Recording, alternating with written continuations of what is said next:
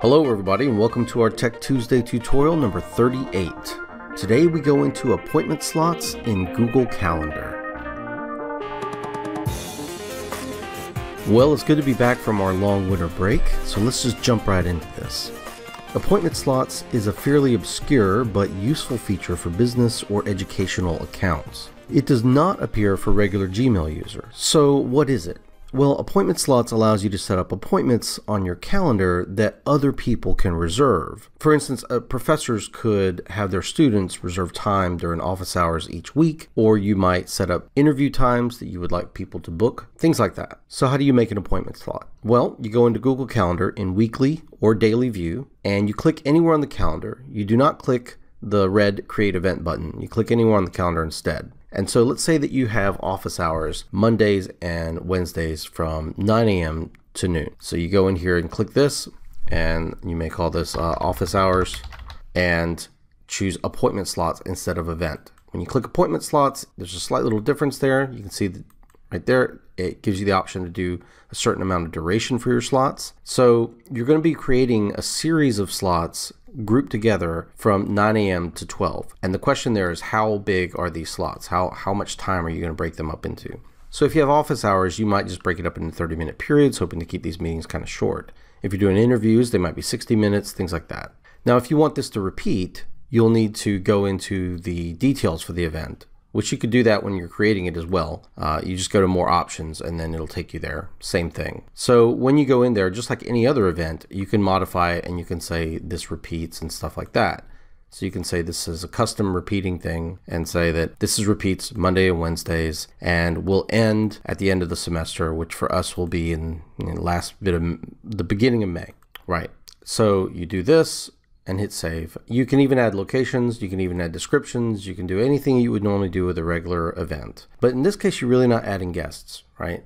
You're gonna provide this for them to sign up with. How do you get people to sign up for your slots then? You can't just invite them to the event, right? That would invite them to this whole block, and you don't even know who is signing up anyways. This is supposed to be set up so that someone else can kind of just stumble in there and sign up. If you do add guests, understand they're going to get the appointment slots, the whole block. So this is useful if you have like an assistant or something like that, or someone else is joining in on the interviews and things like that. But if you want them to sign up, if you want to provide a link for the public to use, you go into the details of the event and you look for this where it says this calendar's appointment page.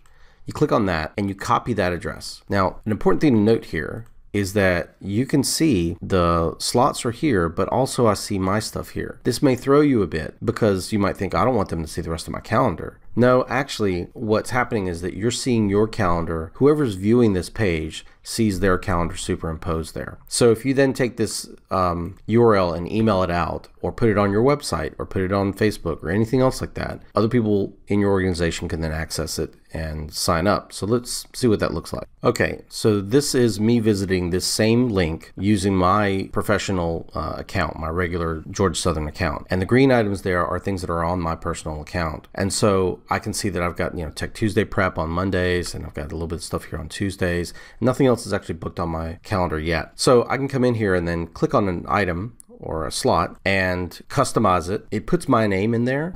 That is the name of the person signing up, not the name of the person who hosted it. And I can put in stuff there, need to talk about last quiz or something like that, and hit save. And so when you save this, it books that appointment, it eats up that slot, and more importantly, when I come back and look at it with my other account here and I refresh, then you'll see that this is eaten up here and I have a meeting with Daniel on that day. Yeah, no one else can sign up for that now. I'm going to hop on back here and refresh this and see that I've got this meeting here on my calendar for that. If I go just look at my calendar only, then I can see that I've got the office hours right there. All right, if I want to cancel the event, I simply go in there and delete it. As the student or the person who's signing up for it, I can just go in there and remove this from my calendar and send cancellations. Also, the person who created the event block or the appointment slots can do the same. Then the next time someone goes there, that slot opens back up. To distinguish your appointment slots from other events, just look and see that they've got this little icon that looks like a table, and that's the difference between your appointment slots and your regular events.